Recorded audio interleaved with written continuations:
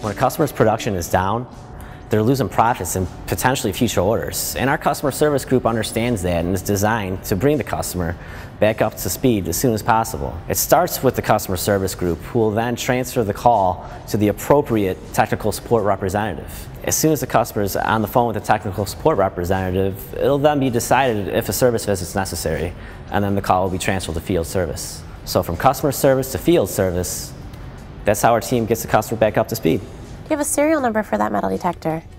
And what's the problem that you're having with that unit?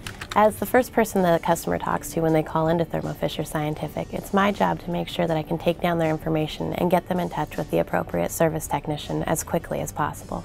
Customers will call us over the 800 number, either call me directly or through the customer service group. Make sure the weigh table is empty, and then you're going to wait until that progress bar completes. They might have a parts identification problem, or they might have a troubleshooting problem. The system might be down, and we try and get them up and running as quickly as possible so that they won't have to wait to have a field service engineer come out because they can't afford to be down. Time is money. They're under a lot of pressure.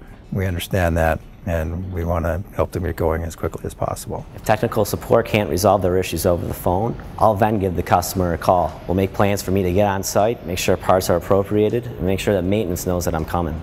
Once the machine's back up and running, we'll want to make sure that production's perfect, and we want to make sure that the units are operating correctly. After that, I'll always go through with the customer and make sure that they're well trained on the equipment, that they understood why the issue happened in the first place, and so it won't happen again.